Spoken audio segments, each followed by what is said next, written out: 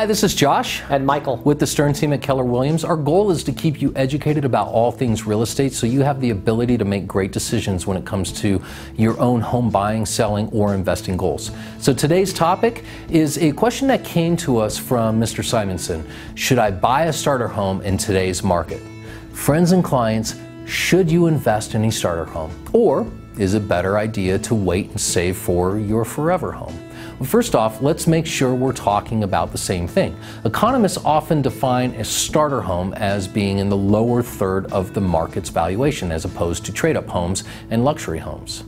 For many homeowners, however, a starter home isn't about price. Instead, it's about how long they plan to stay there, typically only a few years. And that's where the dilemma really lies. That's because buying and selling a home, as well as moving in and out, all have costs.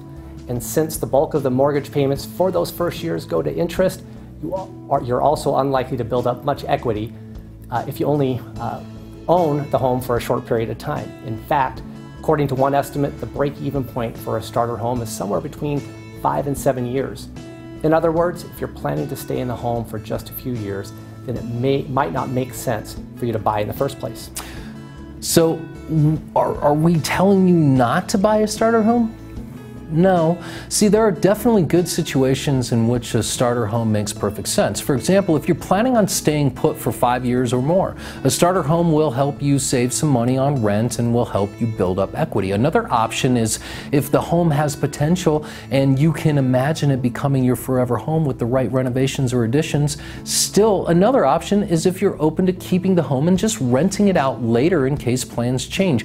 Ultimately, though, this will be a decision that's based on your own unique preferences and places. When you weigh all of that in, if you do decide that a starter home might make sense for you, then here's something important you should know. The best time to buy a starter home is coming up very soon. That's because fall and winter is the season when starter home inventory peaks and listing prices drop, according to the real estate portal Trulia. This means you will have the most choice at the most affordable prices. If you're curious about what kinds of homes are becoming available around your area right now, take a look at this completing list. All right, so if you're also thinking that you might need to get a property sold, you can go ahead and click and get a free home evaluation. Either way, if you have questions about the current Wasatch Front real estate market, including whether a starter home is right for your unique circumstances, give us a call. It's 801-859-7509. We work this market every day and we're super happy to help. Have a great day.